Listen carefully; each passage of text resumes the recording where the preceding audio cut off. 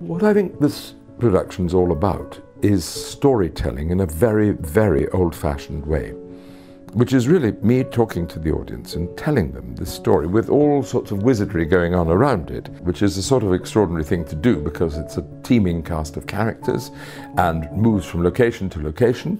But curious enough, in my view, it's the way to tell A Christmas Carol. It enables me to speak with the voice of Dickens.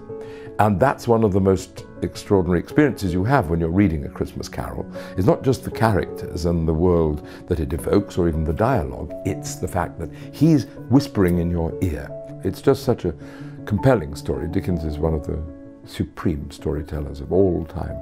He kind of gets you and you can't walk away because it's just a story that you have to hear. It's a story whose end you have to know.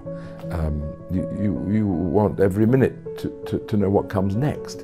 And I don't think there's anything more enjoyable in life than to have a great storyteller telling you a great story, and this is it.